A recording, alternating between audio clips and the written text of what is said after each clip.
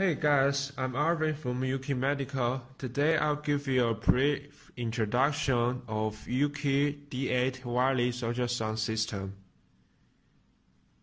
You can see this is the main unit and the transducer is interchangeable. You can see we can support different transducer. You can just freeze the system or turn it off to change the transducer. And it's very light and very small. It's just like your cell phone. It's very simple and easy for you to use. And this is the remote control button for you to use. And this is for the charging cable, for the light. And also the fabulous thing is, with only one charge, you can use the main unit for over 8 hours continuous scan time. It's very useful for doctor to use for a whole day. And you can see the image quality in different platforms.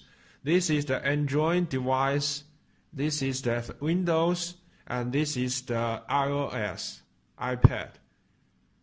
The only thing you need to do is to search the Sondes IQ software in the store and then install the software, run it, and connect the main unit with your display device. And also, except we can show you that we can support the 3 platforms, so it means you can also use the AR glasses to install the Sondes IQ software, then connect the AR glasses with our main unit to see the images in here.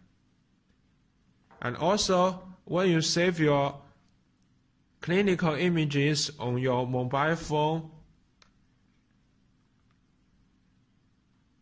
and you can use the Bluetooth printer to connect to your mobile phone, then print the clinical images to use for your report.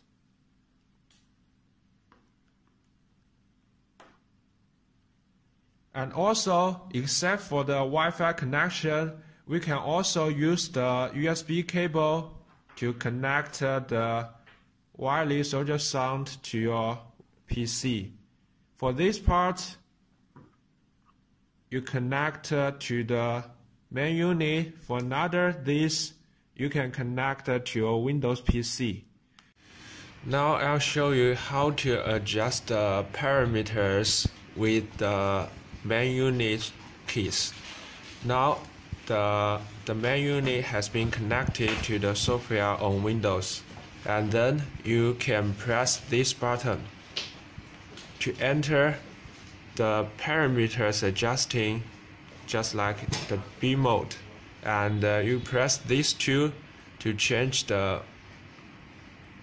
mode function. For example, you stay here, then enter the color Doppler mode, then press it again, and then you will see the parameters in here. If you want to change the gain, the color Doppler gain, you choose this, then you click this to adjust the gain up or lower it. And the other parameters can be adjusted in the same way. And then you press it again, you can enter the mode chosen function, and you click this and stay here, then the mode will change to power Doppler mode. Then if you want to back to B mode, you can click here, then stay here for a second, then it is B mode. So this is how to adjust the parameters within the main unit. And this is the freeze and unfreeze button. You tap it and the system will be freeze. Okay.